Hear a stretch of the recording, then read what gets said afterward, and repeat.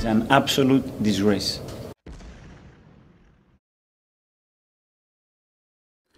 Well. This is why we love the Premier League. The Premier League is the best league in the world by far because of results like today. Football is not scripted, especially in the Premier League. Some other leagues, it's only one or two teams dominating for decades. In the Premier League, you can beat anybody on any given day. Ladies and gentlemen, my name is Ogs, your own brother. Don't forget to like, subscribe, share, comment down below. If you want to encourage the channel, take 1 second only to help me out, and God will bless you. Much appreciated. This video is about my match review and reaction for all the games on Saturday, but we're gonna focus on one game, Bournemouth against Arsenal. So I'm gonna go very quickly and remind you what happened on Saturday. Tottenham Hotspurs 4, West Ham 1. This is a big win, a big London derby. Fulham lost at home against Aston Villa 3-1. Manchester United won at home against Brentford 2-1. Newcastle United lost at home against Brighton 1-0. Southampton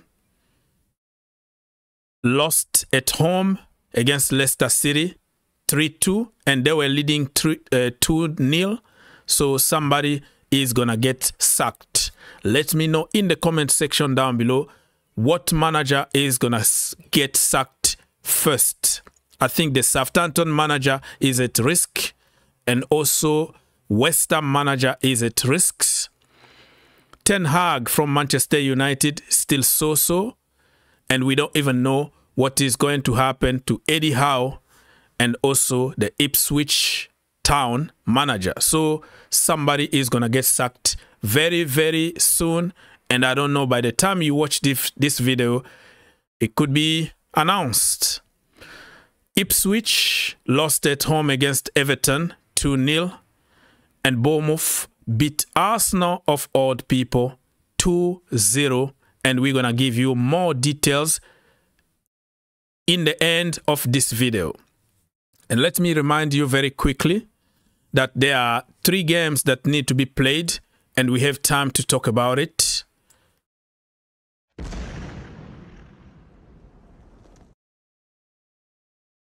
Anyways, my people, let's now get to the nitty-gritty of this game, because this is the most important game of the day. You can also say the Manchester United game was important, but Erik Ten Hag won. So he bought himself few weeks in the job. So we're going to focus on this game because nobody gave a chance to Bournemouth to beat Arsenal.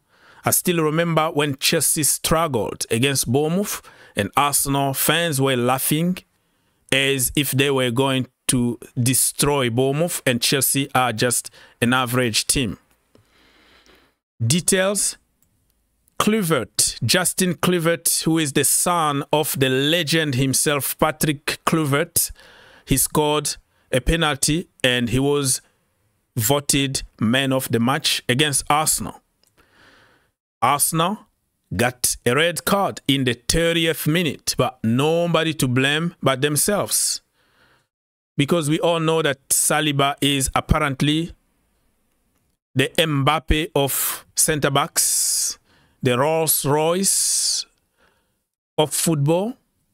But today, that was stupid to get the red card and leave your team vulnerable at the back. So they played for a long period of time, 10 against 11. And that is not an excuse, because I've seen Arsenal winning games 10 against 11 and also defending for their lives 10 against 11.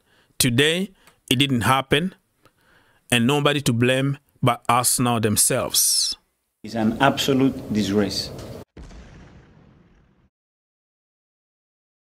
Moving on, let me give you some more details. So Christie scored 70th minute, 7-0. And Patrick, why I always call him Patrick Kluivert. Justin Kluivert, 79th minute, a clear penalty. And it was 2-0. But you know what? Until this time where they conceded a penalty, somehow I was keep on believing in Arsenal. I said Arsenal will still get a result. A draw, or they could just nick a goal and go to get all 3 points. I don't know where my confidence was coming from, but today it didn't happen for the almighty Arsenal. And if you look at the starting 11 here, you might say Saka wasn't there, Odegaard wasn't there, Martinelli wasn't there, but this is Arsenal we're talking about here, right? You might tell me by head every single Arsenal player in the starting 11 and on their bench. If I ask you the same question about Bournemouth, you might not be able even to tell me from your head, on top of your head, 5 players that play for Bournemouth. That tells you exactly what you want to know. Arsenal are top class team, the best in Europe right now. A lot of experience, a lot of quality. There is no even comparison between the two teams. And on top of that, guess what? Solanke left last season.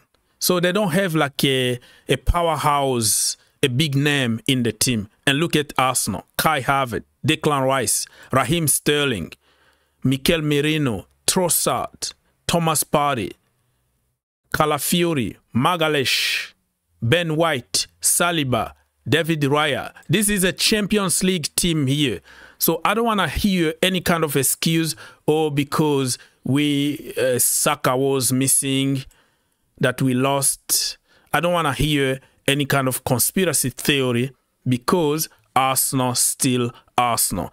If you look at their bench, all right, they still have Kyrgios, Zinchenko, Jorginho Frello, Lewis Kelly, Noiri, Gabriel Jesus, Gabriel Martinelli, all of them from the bench. So I don't want to hear any excuse here.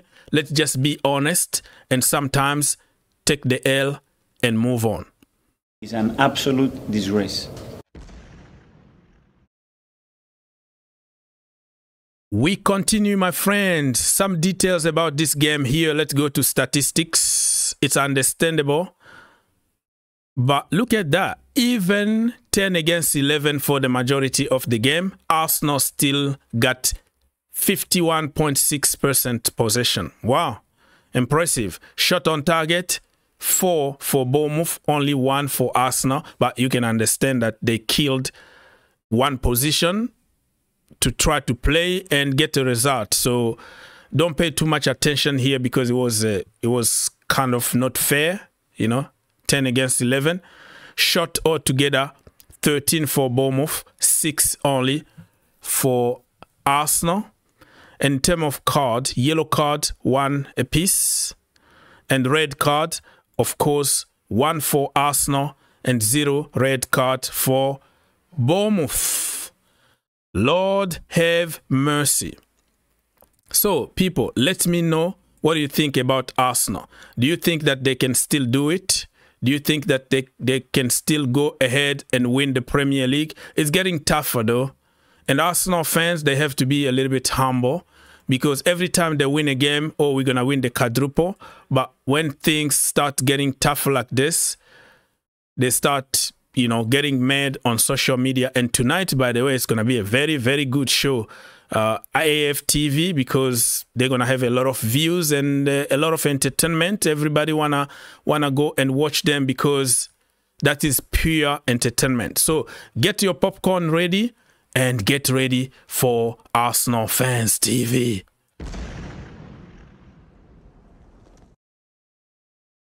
Okay, my people, very, very quickly, let me just remind you the table temporarily, because some teams still need to play on Sunday and Monday. Liverpool are still on top with 18 points. Manchester City are second with 17 points. 1 game in hand they have to play. Like Liverpool have 1 game in hand. Manchester City one game in hand. Arsenal already played 8 games, but they're still third. And if Chelsea win, Chelsea, well, let me see.